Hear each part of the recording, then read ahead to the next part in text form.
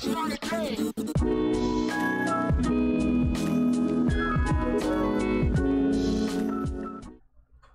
everyone. We are back. It feels so good to be back. We're back for our third season of WatchHaus.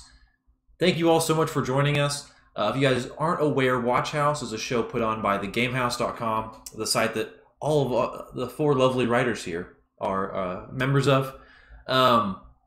And we break down weekly Overwatch League analysis. We've done different things in the past, but this show is about power rankings specifically, our TGH staff, preseason power rankings.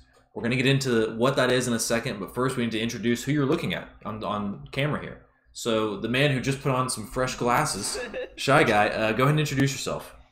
Yeah, I am Bradley Shy Guy Long. I am a Tier 3 caster and the Atlanta Reign beat writer for thegamehouse.com. Great website. Oh, great website, by the way. Sybil. Hey, hi everyone, my name is Kate Sybil Shepard. I'm the former Fusion and Paris Eternal beat writer, but now I focus on Contenders coverage. Yes, the queen of Contenders is what we have dubbed Kate. And then Mallory, what's up?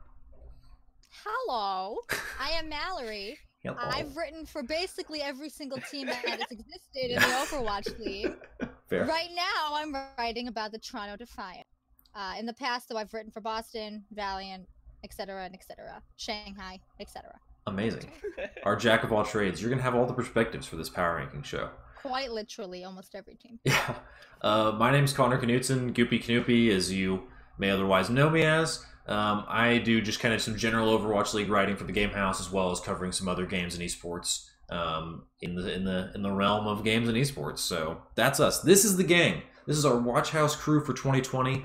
We're also going to be joined rotationally, kind of week in, week out, by a few different members. You'll meet them soon enough, probably in the next 2 weeks or so. So stay tuned for that.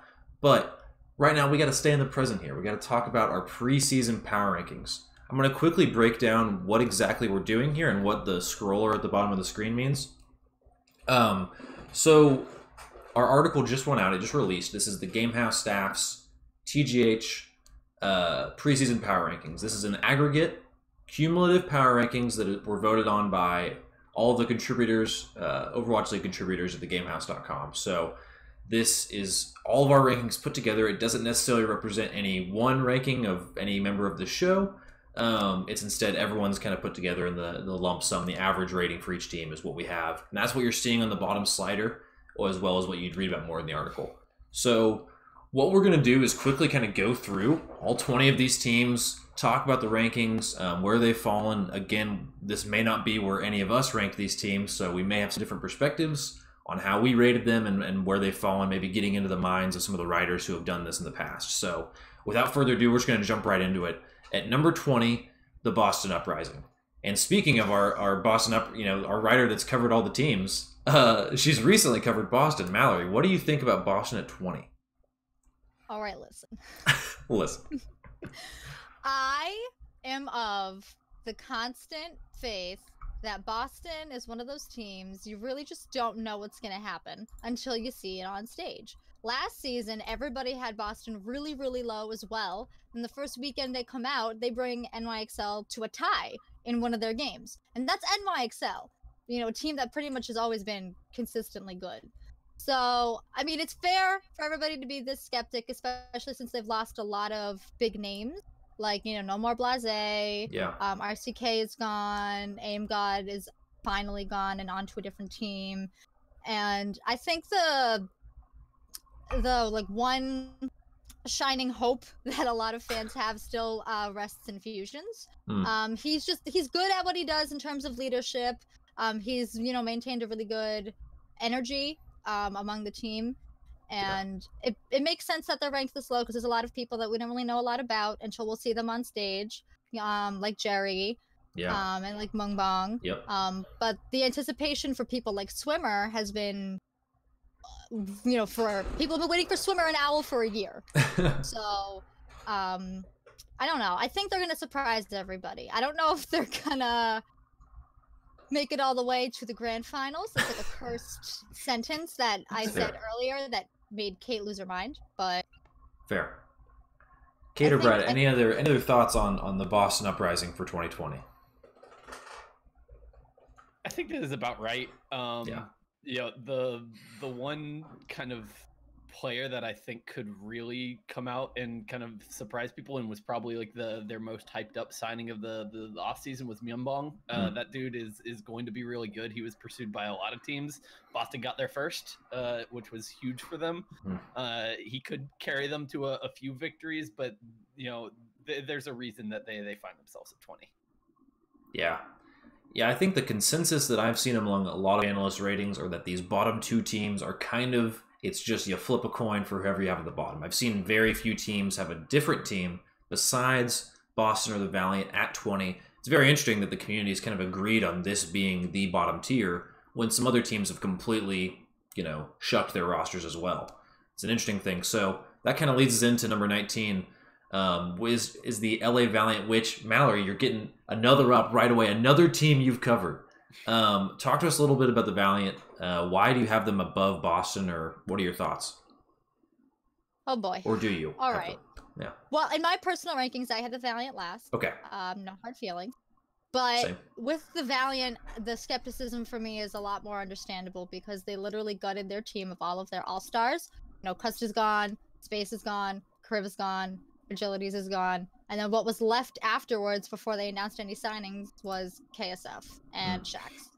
And that's like a hard thing to build a team off of, especially with fans of the Valiant who have stuck around since season 1, who liked Custa, Agilities, and Kriv, and this team that they've been cultivating for 2 years. They're bringing in like a lot of unknowns, a lot of like low tier talent that I don't really have a lot of faith in. I don't think it's gonna go very well for them. After the season they had last year, this is not the direction you want to go in, and I don't really have a lot of faith that Valiant's really gonna ever make it out of this bottom 5. That's fair. That's fair. Kate or Brad, again, any other kind of counter thoughts, things to add to this assessment? I think the saving grace here for Valiant is probably kind of the coaching staff. I am a big believer in Packington, especially after what he did after coming in last season. Their turnaround kind of aligned right with him taking over the head coaching spot. And I think if there's anybody who's going to be able to take a team of unknowns and mold them into something competitive, it's going to be that guy. So, that's the one thing that I think they have really going for them here. But I still see this as going to be a rough season for the Valiant. They're going to have a big learning curve with a lot of new players. I will say, though, that I do think that 2 of their pickups, especially Gig and KSP, those are 2 really, really good ones. And so, my thing, I also personally had the Valiant dead last, just because with Boston, I feel like for love him or hate him, Huck, he has a really good eye for spotting diamonds in the rough, and so that gives them kind of a slight edge over me. But it's still looking not good for both teams. So yeah, I agree. I think I have a very similar assessment as you all. I think the one boon for LA that we haven't quite touched on is that they are staying in LA. This is a familiar place for them. I mean, they're playing at the Novo again. They've played there before. They likely keep a lot of their same facilities they've been using for the past 2 seasons, which I see as a lot of these other teams are going to be handling a move to China or Korea or Canada. I mean, there's a lot of big moves coming up, and the Valiant completely dodged that. But when they also completely rebrand to where the team's unrecognizable, do you think people are going to show up? Because a lot of diehard Valiant fans that I know, they're I'm done. Yeah. Because they got Mallory. Yeah, it may not help their fandom, just strictly for hours in the week practicing. But the rebrand is its whole kind of. It's just a bit odd. Yeah. I understand, but that kind of brings us out of that bottom tier. Like I said, I think a lot of people have almost agreed that those 2 are the bottom. I have seen a few people, though, rate this next team at 20 as well, and that is the London Spitfire, who we have at 18 in our TGH rankings. A team that is completely swapped. They cleaned house. They got rid of a team that won a championship in 2018. Brad, is this why? What is going on with London? I understand why they felt the need to kind of rebuild. If you look at how they performed last year, that team was just kind of a mess, and I think it was one of those situations that was a little bit unsalvageable, just because I think the team kind of devolved after winning that first title. The expectations were so high, and when they didn't immediately meet them, I don't think they were prepared to kind of take stock and be able to come back from that. So I understand why they moved on, and it probably also had something to do with money concerns, because let's be honest, they sold off some really high priced players, and they brought in relative unknowns pretty much across the board.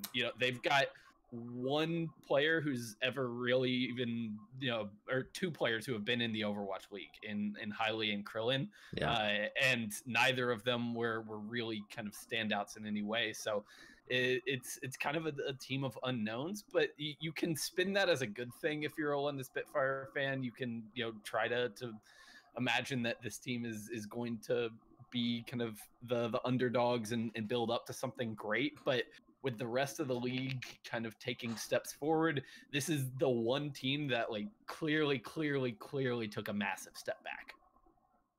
Yeah, I think that's absolutely right. Kate or Mallory, any other thoughts on London? Aces honk. Bernard is good, and y'all will see, and y'all will recognize, because I've seen a lot of weird comments about him not being good enough to make this roster, which is surprising to me, considering I agree. Bernard played for Fusion University and was one of, if not probably actually their second best player under Alarm. Yeah. Most consistent. So y'all will see, and y'all will recognize, and y'all will love him. And if you don't, I will find out. Kate will make sure. Do they have Glister as well, or is that a different team? They do. He is not of age just yet, I don't think. So I'm not sure when he is either. Oh no. Oh, he actually turns 18 in 4 days. Oh. So he's going to be fine for the start of the season, and that's a big pickup for them for sure. Yeah. Well, happy early birthday, Glister, from here at all of us at the WatchHaus.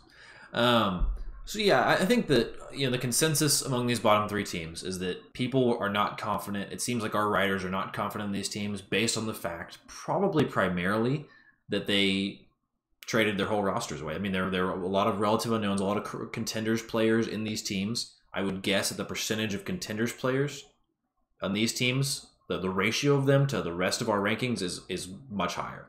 So I think that is a common theme among our rankers at the site. One thing I would say for London too that personally led me to ranking them lower, I actually think this team has a decently high ceiling, but their travel is just brutal. I think they have the worst travel of anyone in the league. I think it's 76,000 miles or something estimated, which Washington Justice are at 21,000 for reference. That is insane. So I think those numbers will prove to mean a lot for them. This next team though, at 17 we have the Dallas Fuel. I'm going to talk a little bit about them because this team, to me, is one of the most interesting teams on this list, and that they are probably the hardest to rank. I think Dallas, at their best, if they can field a starting six, week in, week out, and perform at their cap, I think they're they have a really good starting roster. They bring in some talent that I think are incredible additions in Doha and Decay and Gamsu. I think that's kind of just what they needed.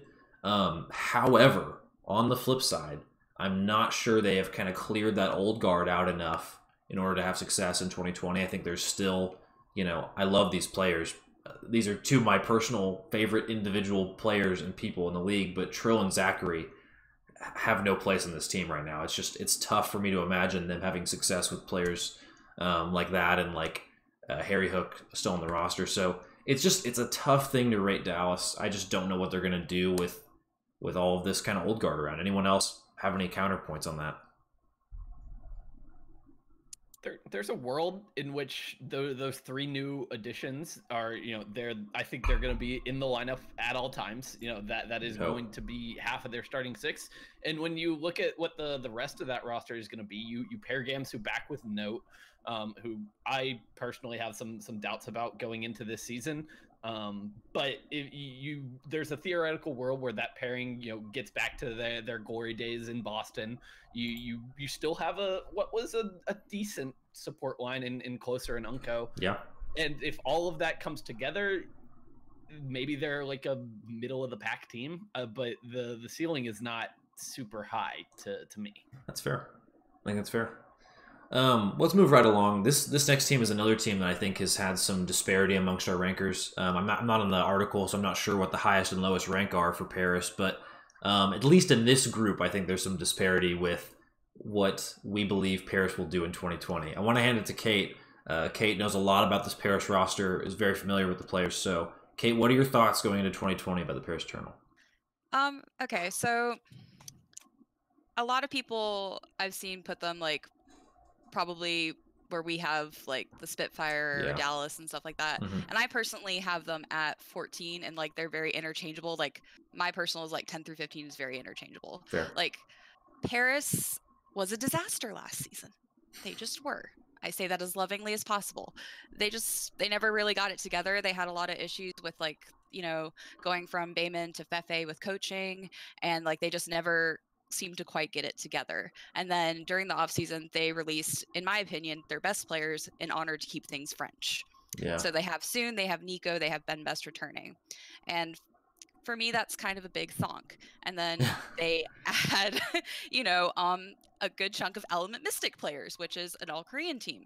And this was a team that was marketed as being an all-European team, and so now they're going towards a mixed roster. Mhm. And along with that, they also have signed on Coach Rush, who was Element Mystic's head coach, and they've also signed 9K, who's coming in from the San Francisco Shock. Yeah. Last year, a lot of people were talking about how Paris has this great coaching staff, and on paper they did, and that was kind of like why people thought they were going to be good. Mhm. I think this is, for me, kind of why I'm believing them a bit more than other people, is just because 9K has that experience with mixed rosters, and then Element Mystic is a damn good Contenders Korea team. Yeah. And a lot of people like to be like, oh, well, Sparkle isn't going to be of age until May. Like, you know, he's not gonna be able to play, and he's gonna be their carry. There's they signed Hanben and D, and they're also very good. And like, I get people want to make, you know, Sparkle or Sprinkle, as we affectionately call him, like, you know, the star player. He's gonna change everything. Every single time that mindset is applied to a team, that player does not do well. It's fair. So you're putting a lot of expectation on this kid, which isn't fair. One, that's like a lot to put on someone's shoulders, or on any player, just like to expect them to be the carry of this team. And it's also not fair to the players who are already there and working hard. And people also aren't considering that Cruz is, you know, he has experience on, you know, a Korean team, and so he'll be able to like kind of be the new Bishu, and like they're working towards making this work. And so I have a little bit more faith in them than I think in most. But yeah, that's fair. This is am I still there? I froze for me. No, you're good. You're good. Okay, for me, I think this is fair, but I think, you know, maybe have a little bit more faith. Maybe don't be so doom and gloom about them. Yeah, that's totally fair. That's my. I like the points you make. I think especially with the coaching staff, I think Paris could make a big splash early in the season. I see Sparkle's kind of journey as potentially being very similar to Sinatra's, where his first year he may struggle, but I think in 2021 especially, we could see him really come into his own, having had half a season with the team, kind of really to mesh in. I think Paris are going for a similar strategy as the Shock, where maybe this isn't their year. Maybe. I mean, I think they'd be pleased if it was, kind of like the Shock were in 2018. I think they're looking maybe even ahead one more year when they have Sparkle for a full year, plus even more integration. We'll see. But I think what you said, Kate, is correct. I mean, I think anywhere from 14 to 18 is pretty fair for Paris. And, you know, I think 16 isn't too bad for them, honestly. So, let's go ahead and jump forward, though. We're trucking right along here. We've just passed our bottom 5. We're on to now number 15, the Florida Mayhem. The new Vice Florida Mayhem. They definitely look the best in the league. Bradley, why do we have them at 15? Well, you mean it's not just because of the rebrand? Oh, okay.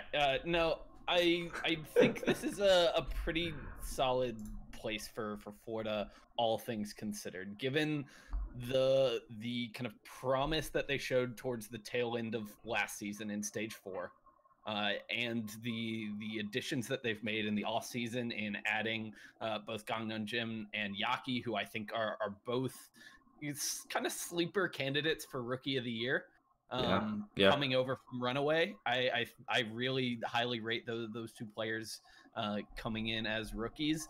I still have concerns just given the history of Florida and the fact that they've never been able to put it together as a franchise. You know, the history suggests that they are not going to suddenly become contenders just with those few moves. It's going to take a little extended success for me to fully buy into Florida, but they are definitely going to be vastly better than they were last year. I think that's fair. Mallory, Kate, any other additions to that? No, I agree. I think those 2 additions, while great, I just don't think that'll be game-changing for them just yet. Yeah. So. I think Florida's in a position where they're kind of like, I think of them similarly to like London and Seoul and maybe even Dallas, where there just needs to be a culture change within the organization. And that's a very like non-material thing to talk about. So I don't know how to like truly analyze how they go about fixing that. But I have similar feelings where I have about Dallas, where I just don't know that enough of the old guard came out. I don't know if like Chris and Byram, I think, are 2 players still on that roster. I don't know that they need to be around. I think Gargoyle's amazing. I think their new additions are amazing. I believe in the coaching staff more.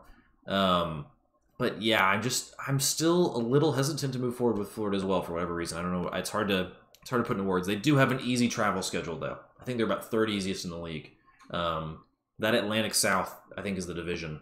Mm-hmm. A lot of good travel time on that division. I think that's like Houston, Atlanta, Houston, Washington, Florida, Atlanta. Yeah, Houston, Florida, Atlanta, Washington, Philly. All you know, it's the gap between them and the rest of the league in terms of the travel. It's pretty damn massive. Yeah, so that will be something to, as we trek into this first year of traveling roadshow and seeing how the players and staff handle it. Florida could be kind of a sleeper team late in the year where they're just more rested, and so their responsiveness is better on stage, hand-eye works better, stuff like that. So we'll have to keep an eye on that for sure. Let's jump to the Toronto Defiant. I'm deeming this the new Houston Outlaws. Just the A1 marketable team, only in Canada. Mallory, let's hear about the Defiant, because are you their beat writer now? Yes. Wow. Me and my boy Brad, who's in the chat, are tag team in the Defiant this year. Nice. I personally, in my rankings, I had Toronto a little higher. But it's one of those things that Kate definitely said, where like 10 to 15 is just sort of a mix of interchangeable, teams that could just really go either way. For the Defiant, I definitely think you're right, Connor. They're probably one of the most marketable teams right now. They basically just took everyone's fan favorites and just put them together. And it works because they're also all from Canada. So they took Agilities, they took Surefour, they have Mangachu. Like the only one they were missing was Bonnie. And you have Team Canada all wrapped up nice and neat in Toronto. And then you bring Kariv with Agilities because they can't be separated. And you have Nevix, who got to show himself last year, and he was pretty good. A lot of the concerns are completely understandable. I think this team can either be like top 10 more towards the bottom, like a play-in top 10, or like I think Ethan, who's also in the chat, said this once. They're going to be like a probably above average mediocre team. That's fair. They have all the they have all the right ingredients. They have the juice is going. But what worries me, and I think what worries a lot of people, is looking at Team Canada's performance in the World Cup. Oh boy, that was not good. For some reason, Agilities is playing Orisa. Why is that happening? Yeah. We don't know. So it's really just a guessing game. I have faith in them. I definitely think they're going to be better than what they did last year. Last year, they started really, really strong. Mm-hmm. And then all of a sudden, it was just totally dipped. Reverse Washington. It was bad. And this year, I really think there is a chance for them to, like I said, literally above average mediocre team. The only complaint I have, and it's a very personal complaint, is that the second they brought Kelix on, they got rid of Neko. It's tough. Any response to that? Yeah, my problem with this team is like I look at their roster and I look at all the players individually. I'm like, none of these players are bad by any means. But I look at them and I'm like, who is the star player on this team? Is it Surefour? is it Nevix if he is somehow living up to the hype that kind of like built around him during his like mysterious bench season on San Francisco? I don't see who like the carry is on this team. They all just seem like very like solid to like average players across the board. It's Jasumi. The answer to that question is Jasumi. Yes. Brad is correct. See? I told you. Yep. Also, Roki. Ethan is right. Roki as well. Roki is also good. Yeah. Kate, you were gonna say something? I just think I don't think they're gonna immediately look very good, but I feel like this is a team that will find their groove kind of mid-season and kind of start to kind of exceed expectations at that point. I feel like that's how it's going to go for them. I think we're going to see a little bit of struggle, but eventually I think they can get there. Yeah. I'm seeing some, just some whispers of people having this team in their like bottom 3. And I just don't see where that's coming from when you look at some of the other bottom teams in the league. I think you have to kind of play who's worse, and I don't think you can say Toronto's that bad. Honestly, I just don't see how you can get there. However, I have kind of a similar concern as Brad, where I just don't see like a star player. I don't see an elite talent on this team outside of maybe Kariv or Surefour, or like you said, Brad, unless Nevix has just been, time chamber, ready Goku status. I don't know. But yeah, it just seems like I guess like you said, Mallory, a pretty good mediocre team. It's tough to say anymore about them. We have to move now to one of the fan favorite teams from last season, the team that made GOATs bearable, the Chengdu Hunters. Brad, we have them at 13, right around I think where they were last year, maybe a little lower, maybe 1 or 2 spots lower than they finished the season. They finished right at 12 last year because they made the play-in tournaments. Yep. And their place here represents not them kind of dropping off or getting worse in the offseason, because I definitely think they've improved with the pickups they've made, but just kind of the rest of the league getting better around them. I still think people are sleeping on Chengdu. Given the fact that they are adding Leave, who like is legitimately should be one of the most hyped prospects coming into the league this year. He should be right up there with Sparkle in terms of the DPS, kind of rookies as people or as players people should be getting excited for in my mind.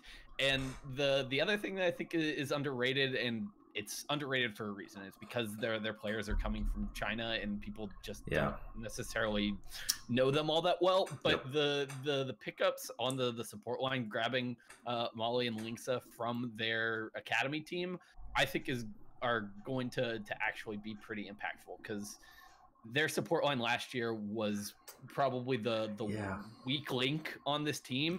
And if those players could come in and make an impact immediately, then the ceiling for the Hunters goes way up, because they've got talent everywhere else on the roster, as long as they can kind of come together once again like they did last year, playing their unique style, which given the travel situation might be even more effective. It's going to be harder for enemy teams to like prepare for what Chengdu does.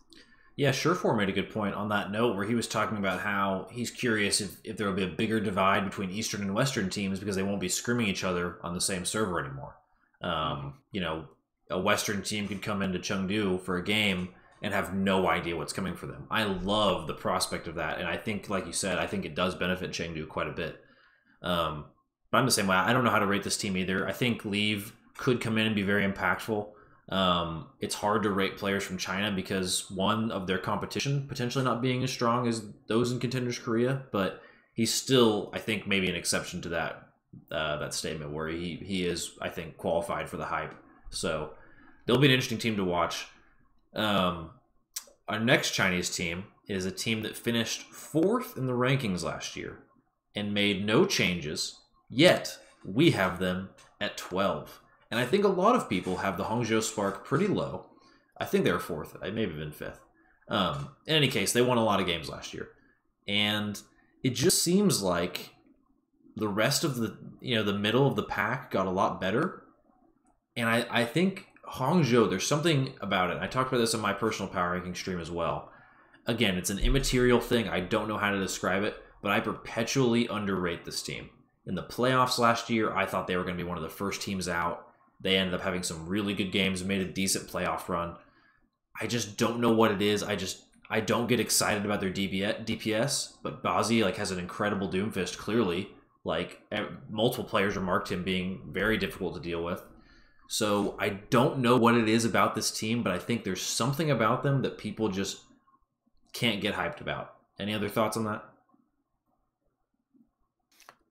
One thing you said they didn't make any changes. I think they made one big change. Yeah, bringing in Coldest. Yeah, I think that is actually going to be pretty impactful, because if I had to pick like who was like the worst player on this team last year, it was probably Bebe. He wasn't bad by any means, but bring in someone who could legitimately be like a Jonak type of player, in Coldest, I think could have a big impact on them. But I still kind of consider this to be a tough team to rank, just because they overperformed last year. I would say, but I do think like 12 seems awful low. It does. It really seems like we are not giving Hangzhou enough credit for what they've been able to accomplish up to this point. They're always pretty consistently great, even if they aren't kind of lighting the league on fire. They just manage to find wins, and that's valuable. Yeah. Any other thoughts, Kate and Mallory, on the Hangzhou Spark before we jump into our 11th seed? I would put Chengdu above the Spark. I don't know. I'm with you, Connor. I'm not really sold on them. Haven't really ever been. I know y'all don't put a lot of stock in the invitational that they did with the Shanghai Masters and stuff like that, but they looked bad. Yeah. Like really, really bad. And it just, I don't know. For me, it's just like they didn't really make a lot of changes. And again, I don't like the whole, oh, this one player will change everything mindset. So for me, I have them fairly low in my personal, and I feel like for me this is a bit high, but again, I don't know, that's just me. They're a polarizing team. There's been people who have ranked them, I think, around where they finished last season. I've seen some people where they're close to their bottom 5, so it is tough. I mean, they're a tough team to rank. And speaking of tough teams to rank, Mallory, I'm gonna let you talk about the Houston Outlaws. They're at 11, so what's up? They have what's up? Much like I think Toronto and teams like it, the Houston Outlaws are really hard to rank because we don't know what's going to happen. Out of all the teams that made changes during the offseason, I think I'm going to go with this bold statement and say Houston just made the most changes. And they made the boldest changes from the beginning. They're like, Harsha, ours. So Harsha's on the team. All right, cool. Then they finally actually start making changes to their roster. They have Hydration. They have Blase. They have Meko. Yeah. They got Meko. This is just, it's wild to me. So they have all the ingredients. Just don't know if they can mix it up correctly. I have faith. I have faith in Muma. I really do. I think there's a lot of people who overestimate Muma, and there's a lot of people who underestimate Muma. I like to think I'm like right in the middle. I think Muma is a good main tank, and I definitely think he's one of the better Orisas in the tank. He's been playing Orisa for a while. Same with like Monkey. So I think it can work. There's just a lot of things that I wish they had changed that they didn't if they were going as big as they went. Like I still have a lot of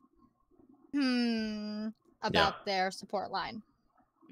That's fair. So they definitely have the most room to improve. They made incredible strides with what they wanted to do, and they have such a dedicated fan base that I think either way, whoever's in Texas, they're all going to go see them, and they're going to cheer and scream and yell for them, which is great. They deserve that. But it's just another one of those teams where it's like, we really don't know what's going to happen until they all get on that stage and we see it happen for ourselves. Sorry, just to kind of expand on that, I think that'll having the home advantage is going to help their mindset a lot. Like they already had like a pretty big fan base out in LA, but now they're going to be home with like, I wasn't at the Dallas homestand, but like I know Texas sports because my entire family is from Texas. You go big or you go home. Like you are for that team. It's going to be insane, and I think that's going to give them probably a really big confidence boost, which I think will help them a lot. Yeah, I just don't know what like the identity of this team is anymore. Like last year, for all their faults and for all the problems that they had, you knew kind of what the team was about. And now as they incorporate their 3 new Korean pickups, Meko, Repel, Jexay, it's gonna be interesting, how that shakes out. I like the coaching pickups that they made, bringing over Harsha and Hureg from Vancouver. Harsha has some experience dealing with mixed rosters when he was with the Shock. I know he's been one of the Western coaches who has kind of made a real effort to learn Korean and to be able to speak it. So that gives me some hope. But how the team actually fits together on the stage is just, it's a complete unknown to me.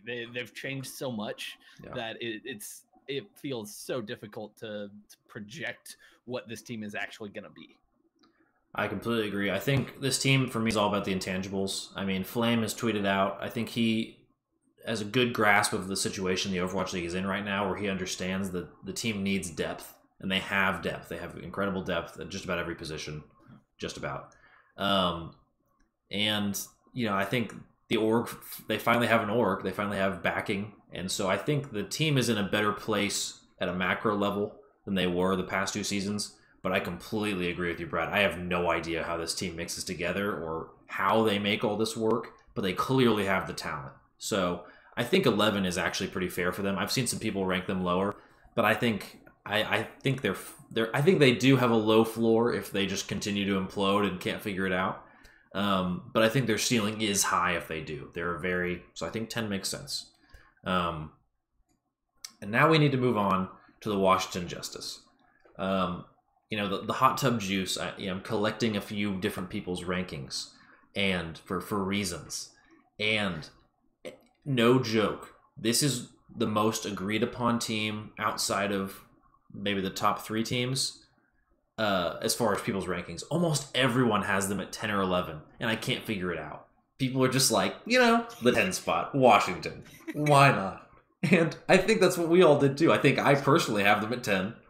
I think a lot of people with the site I do too. Yeah, they're 10 for me. I just looked 10 or 11, I think. Yeah. I think Washington. I have them at 9. Okay. So, yeah. Washington has inserted a chip. They have boomed our mentals into thinking that they're just a middle of the road team, and they're going to come out and just hustle us all. Because the last time this team was on stage, they went 6-1. Granted, big picture, this was in an 8-win season, so they finished hot. But man, they sucked during Ghosts. Yeah, they were really bad. Granted, this was during we don't have goats anymore. Yes, and this was during a tumultuous time for the organization. They've made a ton of change of hands as far as top-level stuff to players. They've made a lot of good changes. Their offseason is still a little bit of a thonk for me as far as some of the pickups go. I'm not super sold on Roar. I don't know enough about Tuba. It's just this is a difficult team to rank for me, but they have the easiest homestand schedule. They only travel 20,000 miles. They host 5 homestands, like 28 games or something. I think they have a lot of things going for them that are going to maybe elevate them to beat teams where they otherwise may not be as good as. They'll just win some of those games straight up, I think. So that's my take on Washington. But I think the biggest takeaway is that they've inserted a chip in everyone's brains to rate them 10 or 11. That's my analyst take for sure. No doubt. I'm glad you mentioned the travel schedule and the fact that they've got the most homestands of any team in the league, because that alone is kind of what led me to bump them up a couple spots from what I probably would have done if we were still in LA and still dealing with our previous kind of schedules. I think that'll be worth a lot going into this season. But I still look at this team and I'm like, if there's any team that I could be kind of like fantastically wrong about, it's this one. I see potential for them to continue to not be great. I don't know. I'm a little bit worried that people are overselling them based on stage 4 last year. It's fair. I think this team has a pretty low floor, or not a pretty high floor, but also a very low ceiling. I think that's why people have them at 10. I don't think they have like a pop-off roster where you're like, dang, they're going to beat the Shock when they go play them. but I don't think they're like chaotic as like the Uprising or Valiant, where like, no, they're bad. Like they're gonna lose a considerable amount of games. So I think that's just where they end up for a lot of people. A team that I don't think is like that, and I think has a lot more parity, is the Guangzhou Charge. Kate, talk us through. We have them at 9 on our rankings, and people have had them as high as 4 and as low as kind of mid-teens. Why 9, do you think? I know Ethan is in the chat, and Hello. he's mad at me right now, because my personal rankings had them much lower. You brought us down. Brought them down. Yeah. And I fully accept that this is going to be my clown music, end of the year thing. I'm going to be laughed at for that ranking. But like I said earlier, like for me, like it's really hard. I guess maybe 8 through 15 is really hard for me to kind of place, because you can make an argument for any team to be at a certain number. But the Charge are, they had a fairly good season last season. For me, they were just kind of inconsistent. And then I'm not sure about a couple of the pickups that they've made, because they dropped a lot of people. They dropped Rise, Hoppa, Fraggy, Bishu, and Only Wish. Fraggy and Bishu I was expecting, but Hoppa was kind of like the big one for me. Hoppa's Hoppa, like he's a damn good player. And for me, I feel like that's going to kind of take a toll for them a little bit. I don't actually know a lot about Krong, but I do worry about that synergy between him and I believe it's Ria. It's not Rio, right? Rio. It's Rio. Ria is Hangzhou. Rio is Guangzhou. Sorry, it's confusing. You're good. And then as the Philly girl, I don't understand the Neptuno signing whatsoever, because they have a really good, solid support line. For me, it's just, I have a lot of questions and not a lot of answers, and I know I'm going to be wrong. Ethan. I know. You're not, Kate. You're not going to be wrong. Yeah, but I feel like this is valid for our overall rankings, and I think that it's fair for them to be top 10. I just am an enigma. I'm gonna try really quick to explain the Neptuno thing. Okay. Please, because I would love to hear this too. The way I see it is a replacement for what Hot brought to the table in terms of leadership, in terms of a veteran presence on this team, someone who has like been in the thick of really big games and really big moments, and to me that's his role on this team, is to kind of be that leadership figure. Now, whether that actually works out and plays out that way is to be determined, but at least I have to imagine that is kind of the reasoning behind bringing in Neptune. And I understand that, but that boy is not a bench boy. I don't think he will be. No, that's just what my only concern is. I don't know how he's gonna. Yeah. How that's gonna work. I'm very concerned about the personalities clashing, and I'm very just concerned about that as a whole. Yeah, I think he's a good player. Like, he's Neptuno. The subtle I just worry. hint of the personality thing, I think, could be an issue. Yes. Neptuno even said on Sideshow Stream that he didn't get a lot of trials because people thought he was toxic. And you shouldn't say that about yourself on video. You should just not let yourself ever get labeled as that, because I think that is something that was kind of going around, is that Neptuno doesn't play well with others. I think he is a veteran and has been around the game for a very long time, can provide that if he understands that's what he's there to do. So I hope they could have just kept Fraggy. That would have been nice if too. If they wanted, a fusion, seniority. Yeah. I thought they were going to make Fraggy a coach, or bring in someone like, make Bonnie like do that kind of move, not a player. But it's interesting. I think a lot of people are putting a ton of stock in Nero's capability and Happy and Shu to just carry this team, because I think those are 3 very skilled players. I think Eileen's also really good, and Rio gets underrated. But I don't know that I see the carry potential of those 3 being enough to elevate this team to like top 5 status. I think they just need more to kind of fill out the roster to give me confidence in them. But again, maybe this is clown music time for all of us. I don't know. I also have them lower though, so me and Kate are dragging down the charge in these rankings. I'll legit buy a clown nose and wear it on WatchHaus if I'm wrong, which I know I will be. So I'll do it. Excited. We will be holding you to that, Kate. And no one on the show is shaving their eyebrows for anything, so no one ask in the chat. Not happening. Okay. I'm gonna throw it back to you for this one, Kate, because I know you're big on this team too. The Gladiators are at 8. I think they had one of the best off seasons in the league. They did lose some players, some key cogs, but we have this team in 8. Kind of break it down for us, Kate. Okay, so the Gladiators. The losses that they had, I think, are more, while they are talent losses, they're more personality losses, if that makes sense. Yeah. The Gladiators still have their core, which is Big Goose and Shaz. That support Huge. duo is the backbone of that team. And I was about ready to lose my mind when I thought there was a possibility of losing either one of them or them just leaving altogether. We did lose DP, but he came back. So we still have our great coach, who I think is one of the most underrated coaches in the league. Yes. And I still don't understand why. But we also have some really good pickups, especially in concerns to our tank line, which make me very excited. We have Space, who is Space, and we have OG, who's a very good Reinhardt, and then we have LH Cloudy. I know Paris sucked. Cloudy is a good tank. The redemption arc on Wrecking Ball. So I am very excited for him to potentially add more depth to that, because I know that his Wrecking Ball is probably like one of the best in the league, and he's gonna be able to take that role where OG could be, you know, Reinhardt, Winston, and then we have Space, who is just incredible. Yeah. So the tank line issues that we've had, I think, are, I don't want to jinx it by saying fixed, but I think it's a step towards getting better. Yeah. And then our DPS lineup, it looks good. It looks really, really good. Ugh. I don't know.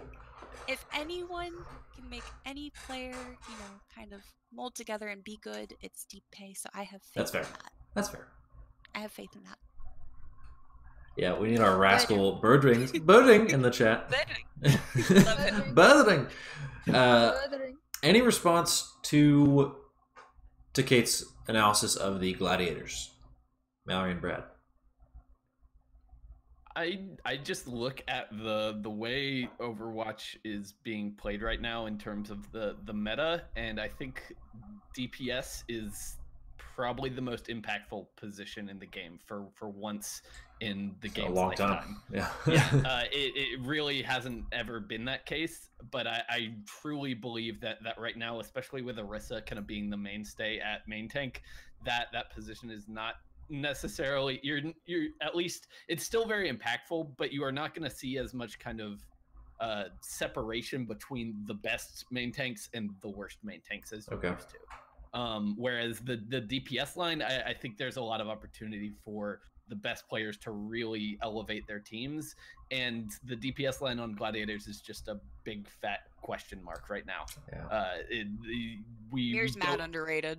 I mean, like, maybe that's definitely a possibility, but I'm not ready to buy in completely. I mean, I'm happy with where we wound up ranking them, but if there's going to be something that kind of shoots Gladiators in the foot this year, it's going to be the DPS line. Yeah, I couldn't agree more. I think if they just had one more signing at DPS, I'd be very happy. Even if it's just another Contenders player, just something to slot in so you have more of a rotation, or even just like bring in a specialist on one hero that is in the meta-ish right now. I would have loved to have seen someone like Fissure or Facility get signed to this roster to kind of slot in as well. I do think that's their biggest risk. I mean, we know the support line's solid. We have a lot of faith in the tank line being solid. Kate, I think you've described that perfectly. I also forgot to mention they added Face and Curry Shot to the coaching team. Yes. So true. Their coaching is good. Their coaching is top tier, and DP goes to GM as well as being head coach now. So he has an even bigger role in the org, which I think is good. I think you want to put all your stock in DP. I think he is someone you can do that with in this league. So I just don't know. I would, if this team signs another DPS, they are in the top 5 conversation for me. But for now, I think 8th is fair. Okay, let's talk about another team that I would say these Gladiators and Seoul had very good off seasons, but I don't think they were quite good enough to put them in this elevated tier. I think in both cases. Brad, do you want to talk more about why we have them at 7? Yeah, I mean, I think, well, for starters, you mean the Seoul Spitfire. Yeah, right? yeah, exactly. So like they go out and they make the blockbuster move. Like they one of the first things that we heard like the entire offseason was Seoul's got profit and gesture, and suddenly it's like Seoul, they're finally gonna like live up to their potential. They're gonna build this Korean super team with all of the best players that they can go out and get, and then they trade away Fleta. They let one of the most like hyped contenders prospects in the league in Glister go to London as well. And they don't do much else in the offseason. They picked up a Dosen last week, which I think is a pretty solid choice for them. But I would just be concerned about kind of importing the culture from London last year, which I think we've established was kind of the problem there. The individual talent is hard to question from all those players, but I wanted more out of this team. I wanted them to round out this roster with a few more players, you know, a potentially like a new support, given that they let Jexay go. Another DPS, like a star DPS to pair alongside Prophet, and they had that in their hands. I know. And they just kind of decided not to do it. And I mean, it probably had something to do with budget reasons. But if budget was the problem, why did you even need to go out and get Gesture? That's the thing to me. Like I don't think it was necessary. Like Marvel was fantastic last year, especially towards the tail end of the season. I thought he was really, really good. And it doesn't feel like they needed Gesture. You could have spent that money on keeping Fleta in the team, and I would be so much happier with the way their offseason played out. Yeah, if you give me Fleta and Jaehong for Gesture, I'm taking that all day. You know? Yeah, I agree. This team's tough. Mallory or Kate, do you guys have anything else on this? No? I think that... I don't know. I think they risk importing the culture of malaise and passiveness during the regular season from London. I hope that does not happen. This team, I do want to talk a bit. I mean, they are living in Seoul, and they're the only team to live in Korea. For these Korean players, finally they get to go back home and like live in their country and not have to culture shift every day. I think that could be big for the mental of a lot of the team.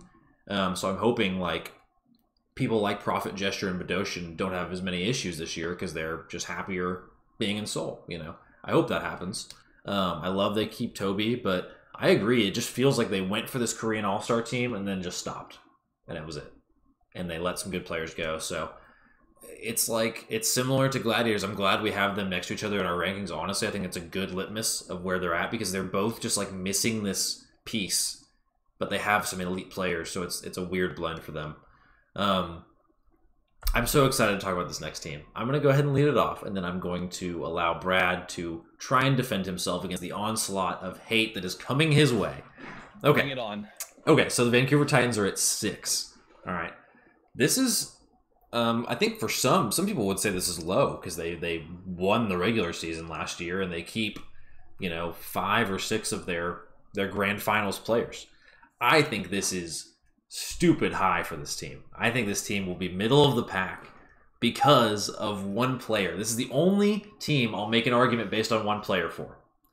And I'm already seeing, I don't actually have the stream open. Okay, I'm glad we're split down the middle here. I'm glad me and Mallory are just going to clown on Vancouver right now because Fissure, they bring in Fissure at main tank. They cut both main tanks with Tizzy and Bumper. I've heard rumors there were internal conflicts between Bumper and the rest of the team, and just kind of some general angst overall, maybe between some of the players, potentially between the coaches. So I think there's just a lot of organizational strife potentially in this team. And then what do? You insert a player with notorious personality issues into that ecosystem that seems like it could be crumbling. And we expect success, and we expect him to play the whole year. So I think betting on Fissure to play a full year is less likely than him bowing out at some point. And if that's the case, you can't rank Vancouver very high. If you make the case that he's going to stay and it's less likely that he leaves, then Vancouver should do better. And they have an unbelievable roster when they're all hitting on full cylinder. I just don't think it's going to work. And Mallory, I'm going to give you a chance to add on before we hear our enemies talk to us on the other side of the screen. Anything else? NMD. Yeah. It's my wife, Connor. How dare you? I just need to put it into layman's terms. One, Connor's correct. Thank you. And two, I'm just gonna read what Jezzy said in the chat. And what Jezzy said, to quote a good friend of mine, they're gonna be #1 for the first 2/3 of the season that they have a main tank. And to that I say, Oh, okay. Okay. You heard it here first. Okay. The Fisher fan. Let's hear. Brad is a former Vancouver beat writer. This team is very near and dear to him. Yeah, What do you have to say for yourself? Okay. So I'm struggling with where to start with this one. Let me say, I didn't particularly like the offseason. But I do think everyone is kind of overreacting when it comes. Y'all are to acting like Fisher. fish.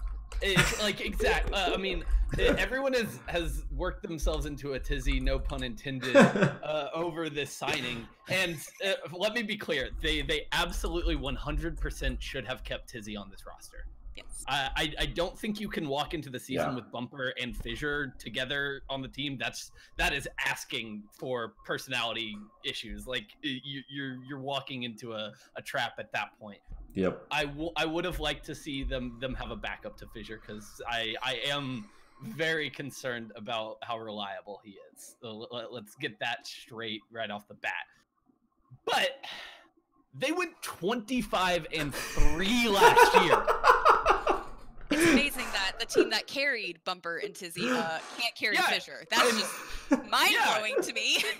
You can't carry a player you don't have. If he leaves, you can't carry him. Everyone is sitting here acting like they're sad Tizzy and Bumper are gone. But during the season, they were clowning on Bumper especially so freaking hard, saying that team carried him.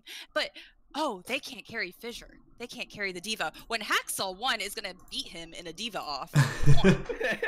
2, Fissure's a damn good tank. Like, at least y'all have a good tank pickup.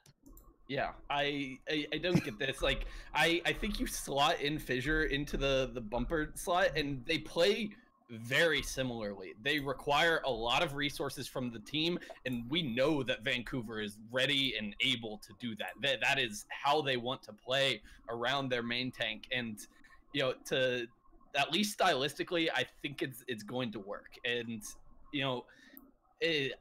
I don't think it's fair to come into the season operating under the assumption that one of their players is gonna quit on That's the team fair. halfway That's through fair. the year. I can't in good faith act like I know anything about Fissure's mentality or what his mental state is coming into the year. So I can only in good faith operate with the assumption that he's going to be there and he's going to play kind of to his talent level. And if that happens, I still think Vancouver is probably the second best team in the league. Maybe that doesn't bear out. Maybe they do blow up spectacularly, but I just can't assume that's going to happen. That's fair. I think the point is you can make both cases. I think reasonably, I think you can make a case that we should think they brought this guy on, he's committed to a full year, he's going to play the full year. I think there's also equally, as possible of a claim to make is that he never has done that before. He's actually never played a full season. And so maybe that happens too. So it's just this, I think what you said is correct, Brad. I think Vancouver, if they hit on all cylinders and things work out and Fissure plays just the whole year and they nothing happens, I think this team could be top 2, top 3. Maybe just win the regular season again. Maybe they just roll shock. They could be better than they were last year. On paper, if everything works out, Fissure is a better player than Bumper or Tizzy. Yeah, I agree. Just straight up. Yep. I agree with that. I had this team at 9th in my rankings because I think they will be 4th or 5th for the first half of the year, and Fissure will be upset and he'll leave. And then they'll go down to 17th. So I average that out at 9. That might be just scalding hot. And if you're going to talk about a clown nose, maybe I'll be just wearing it hard at the end of the year. Clown nose when I get it. I'll say this. If Fissure plays the full year, I will do a WatchHaus show in full clown garb. I will don the white paint mask and a red nose and a wig. if they finish top 5, and I'll host an entire episode of WatchHaus as the clown that rated them at 9th. Clip it. Hot. Here we go. But anyway, I love talking about teams like Vancouver and Dallas because it's so funny to hear how differently people think about them. Like, it blows. Like, it's so fun. I just love power rankings for that reason exactly. Because the next 5 are boring. Let's be real. Okay, everyone has the next 5 somewhere in their top 7. So, meh. It's just about where you put them. So, we have Fusion at 5, which I think is close to where I would have them and others would. But, Kate, this is your team. So I'd be curious to hear what you think about the Fusion at 5. I actually have them at 5. Oh, wow. Look at that. The Fusion, the lights of my life, the bane of my existence. I have a lot of thoughts about this team. It's fair. One thing that I am happy with is that we do have a new coach, and it's one coach. It's not 2 that are co-coaching. We have KDG now. Yep. And we have also kept on Christopher, and we have also acquired Seta, and I am blanking on the other person right now, but I know there was another person. So coaching staff, I feel a lot better about this season than I did last season, because last year I was like, where'd Kirby go? And okay, I guess this is fine. It was not fine. Yeah. The Fusion struggled a lot last year during the GOATS meta, and they continued to struggle with when we finally got DPS in. Yeah. Carpe and EQO were not to form because they were playing GOATS. And, we didn't really make a lot of like significant changes other than Neptuno, just because Elk, Kib, and Snillo weren't playing anyway. So like for me, the only big loss was Neptuno there. Mm-hmm.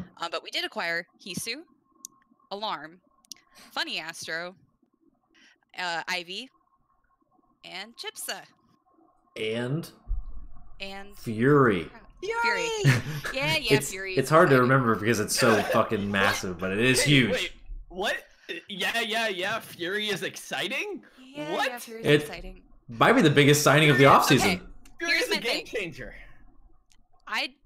Christopher actually said this yesterday. A lot of people didn't think that we really needed him, and I agree. I don't think we really did, but they saw the opportunity to take him. And they did. And so, yeah, Fury's here. Cool. Yeah. Exciting. I'm curious how that whole tank line's going to work because we still have Sato as our main tank, and that is my main concern out of everything. He is a very good Winston. Period. His Reinhardt is not good. His Orisa is okay. I wouldn't put it really up there. But his Orisa is pretty good. I worry about it a lot. And from what I've seen on Poco streams, he's been playing Reinhardt a lot. And if he is our backup, gonna be our backup main tank, I have a lot of questions and concerns. And then I get doubly mad about the chips signing because that's money that we could have put into a main tank like Tizzy. Yep. Out of everything, I'm most excited about the support line. I think this is the most stacked we've ever looked. Funny Astro is insane, and I'm super excited he's here. Alarm is, in my opinion, the best flex support in the league. Or he will be. I think he really is going to be that contender to become that. He has a lot of talent, and people have been waiting for him to come into the league for quite some time. Yeah. And I think we lost Kate. We might have lost Kate. Unfortunate. Brad, I'll let you jump. I'll let you jump in then, Brad. I know you wanted to. after... Oh. You Did cut out. You cut out for a bit, but you can keep Sorry. going where you were after we talked about support line. Yes. You're Okay. talking about Alarm. Yeah. I was talking about Alarm. Okay. I'm excited about our support line. I think that's our biggest strength, once again. Our DPS lineup, I'm excited about. I'm excited to see more of Ivy. I've heard really good things about him. And our tank line is just, again, the big glaring issue. Yeah, it's interesting. I don't even see it as an issue though. Like you can criticize Sato all you want. Like I think it's been a bit overblown. I think that's one of those things where like the hive mind has kind of turned on Sato, and people forget he was good in season 1. He only played the tail end of the season, but he was very good for them, and I think he could be again. But all they need out of Sato is to be like an average main tank. And the rest of the roster is good enough that they will live up to their like top 5 billing as long as he can just be average. Yeah, my hope for Sato is that this is the best year he's had. I think the influx of Korean talent for this team should make him feel a bit more at home and be able to communicate more frequently. I would have still liked to have seen another main tank signing. I think it's kind of like with the Gladiators with the DPS signing is my fusion with a main tank. If either of those teams make that move, they are immediately elevated to like another tier of a ranking for me personally. For me, it has to be Sato's year this year. Oh, it has to be, or he has to be It cut. has to be his year this year, because you can only make the argument for so long that yes, the team likes him, and yes, the team likes working with him, which is what Chipsa was talking about yesterday on Tactical Kick Crash. Tripods. Thank you. Forgot the name of it for a second. Yeah. He was talking about how like not a single player came in there saying we don't want to work with Sato. So like there's something there. We just have not really seen it yet. And I really hope that this year is the year that he's able to prove himself. And I'll be happy if he does. But that is my big worry. And then I'm also worried about the lack of a second support for Funny Astro just because of illness. Yeah. Because that happened to us last year with Elk. That was his debut, was when Boombox was sick and he had to go on to flex support. Yeah. And we saw how that went. So I just worry about the lack of backups. Yeah, that's totally fair. But in any case, I think the Fusion being at top 5 is reasonable for us. I've seen some people rank them as high as 2. And some other rankings I've seen, and also some people rank them as low as like 12th. So I think law of averages play out, and we get them at 5. That's fine. The Dragons are another one. We did these rankings, and need to put an asterisk next to this. We did these rankings before Fearless was signed. This was when they only had Stand 1 as their only main tank. And I think for a lot of people, that was holding them back. So there's potential that this team would have been ranked a little bit higher had we seen Fearless in the roster before then.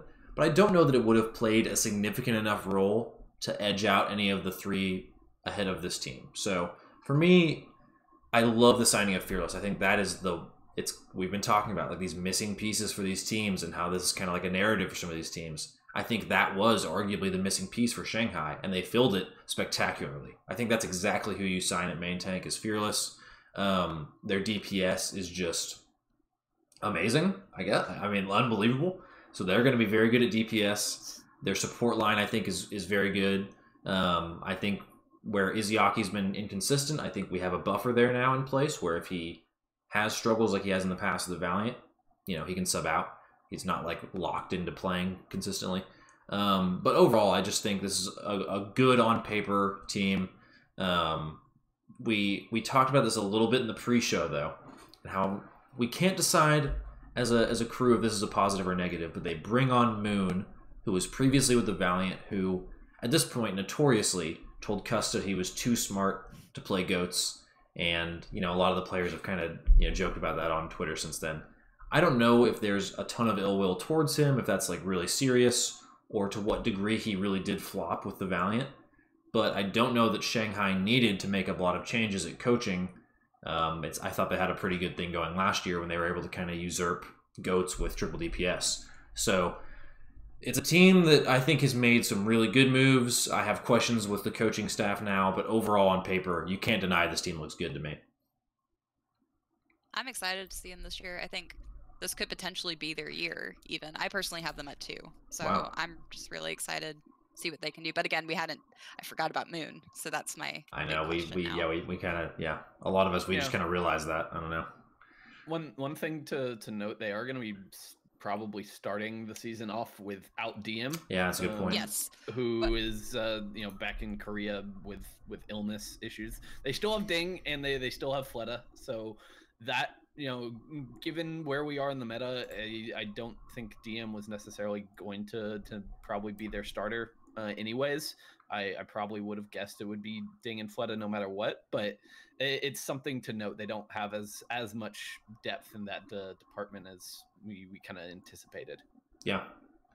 I think, with this team's elite DPS, they are very meta-proof. Good night. If there's double sniper or double projectile, I think they have everything in place to just master anything as far as DPS is concerned, which is very important right now.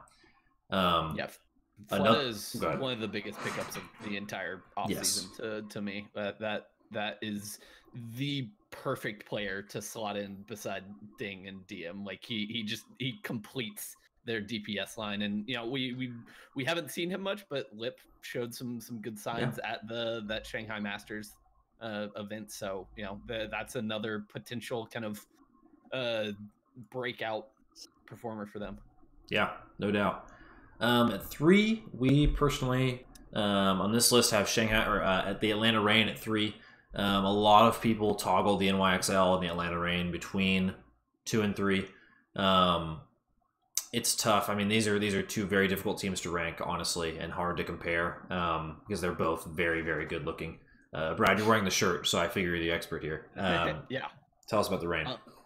To me, whether the Reign can live up to these expectations is really going to come down to their tank line.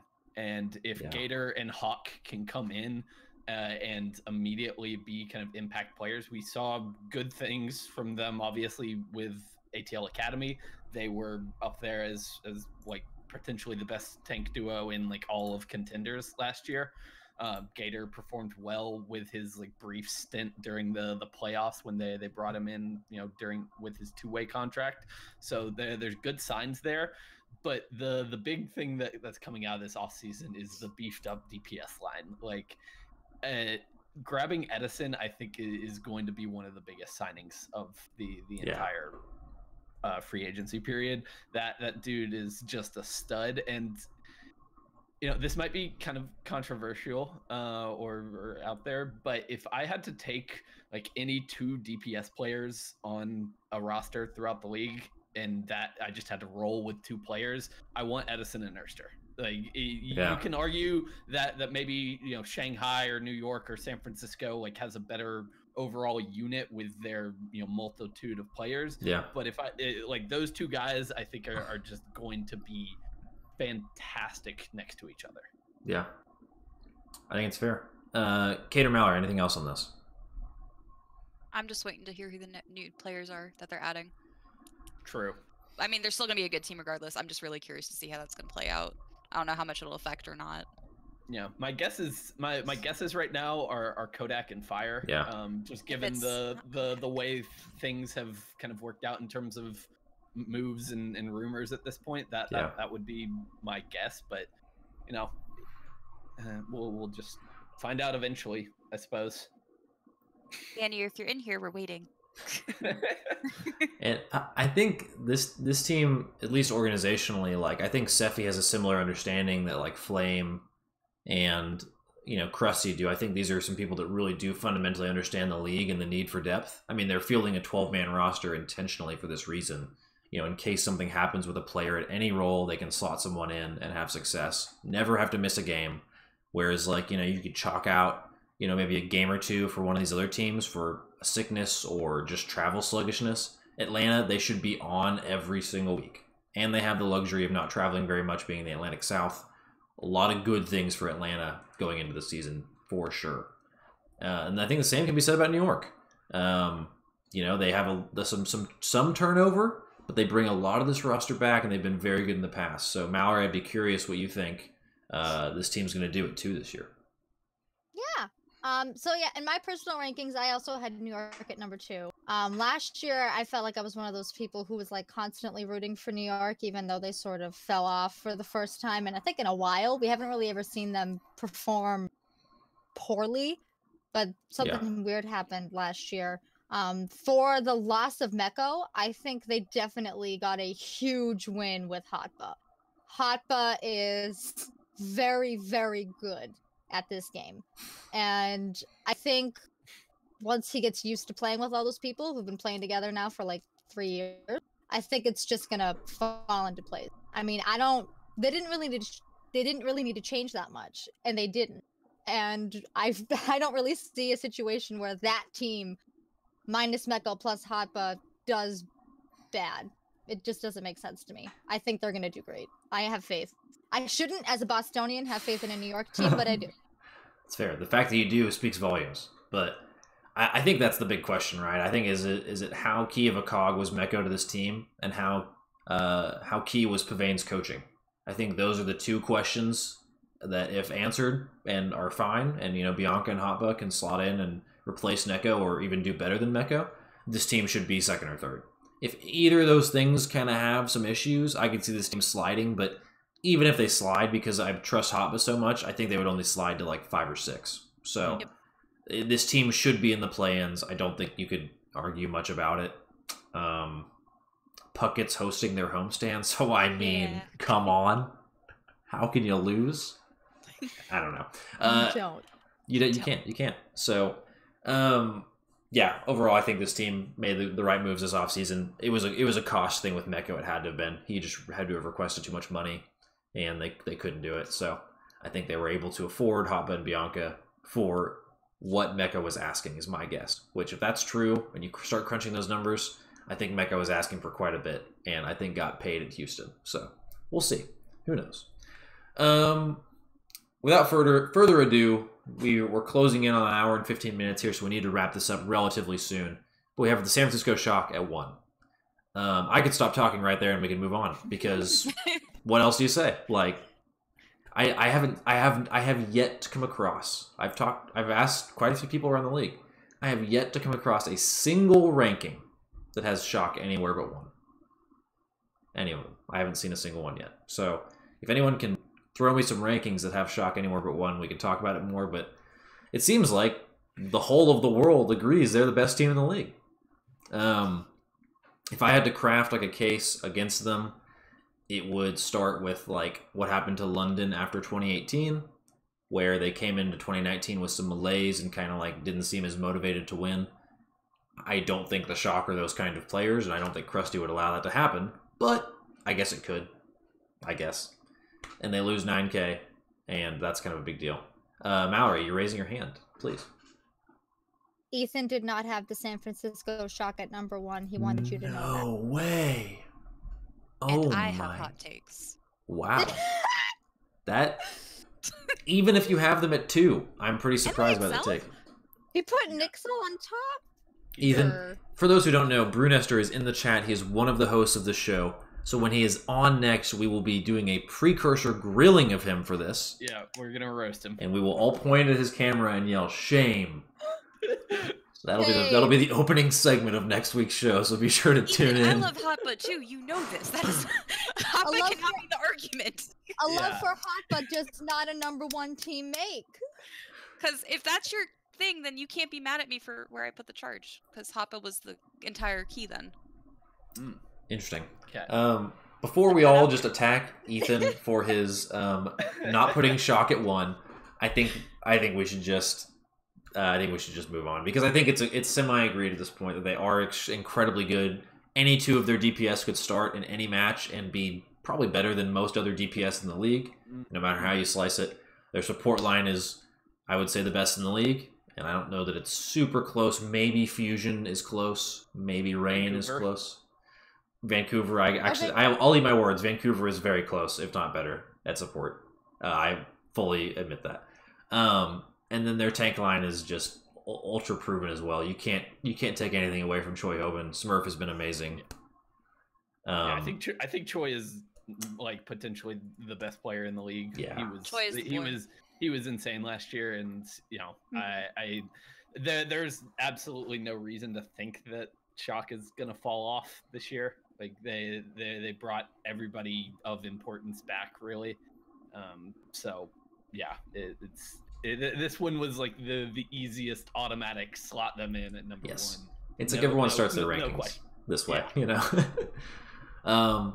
So that wraps up our official kind of breaking down of our 1 through 20. If you missed it, we're gonna have this on YouTube somewhere at some point soon. We do want to, before we close the night out, though, we have to each give one bold prediction, one hot take for the 2020 season, potentially looking at these rankings as a part of that. While my co-hosts think of theirs, I'm going to start mine off, and I'm going to say that, and this is Brad and Kate are going to love this. They're going to love it. I think the Vancouver Titans will be in a position at either a third of the way through the year or a midway point through the year. Well, they'll have to sign multiple main tank players because Fissure will be completely AFK by, I'm going to say, 7 games in. I think the most likely person they will sign will be Tizzy. I think Tizzy and Kaiser would get signed. I can see them bringing back Tizzy. Yeah, I mean, like that's definitely a possibility. My hot take. because I don't think they're going to get signed elsewhere. I don't think they're even. I don't think Kaiser's on a team, but I don't think Tizzy's going to be signed to another team. I don't think they would bring in Fact Fiction. I don't think they're bringing back Fusion. Buffer. Yeah. So that's my hot take. Mallory, I know you're in the business of hot takes. If you have one, if not, you don't have to go. We can My skip. hot take is Fisher stays the whole season. Oh, That's a spicy take. Fair. That's a spicy take. it's a hot take. That's my hot take. I just don't think so. Oh boy. I could say my hot take that I said off camera that made Kate choke, which was Boston Valiant Finals in Korea. We know. Come on. There is no hotter of a take. I No, concede. honestly, I like, concede. That's a hotter take, Paris Boston. Like, I don't know if I have a particularly spicy take. No, not really. I mean, I just agree with Connor. Connor's spicy take is Thank a you. pretty common spicy take. I just don't. I have no faith in Fissure, and that's not going to change. I'm so sad. Okay. I think I've got a pretty good one. Okay. I'm gonna go with either the Valiant or the Spitfire make play-ins. Oh, I love that. Oh, I love it. I can see the Spitfire. I'm glad it's those two. I'm glad we're just not saying Boston. No, Glad we're not saying Boston. Boston will win the content creation team because of Jerry. Jerry has been a delight. Jerry's a content machine. Just let him do his thing. No, I like that though, Brad. I like the Valiant or Spitfire. I think we can reasonably... I hope we do too, because for the life of T2 and contenders, we need to see... The fans need to see the contenders players can come right into the league and succeed.